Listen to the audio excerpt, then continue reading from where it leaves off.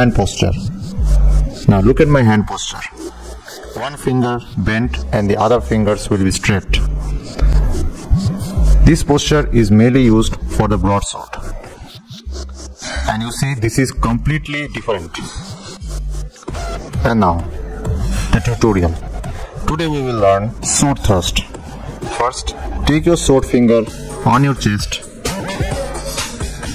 Steady your position and now aim with your hand and strike in that direction.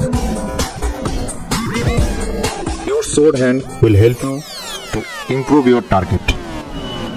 This is very important if you are a beginner. Practice several times very slowly because this sword is a little heavy sword and it mainly used by the foot soldiers.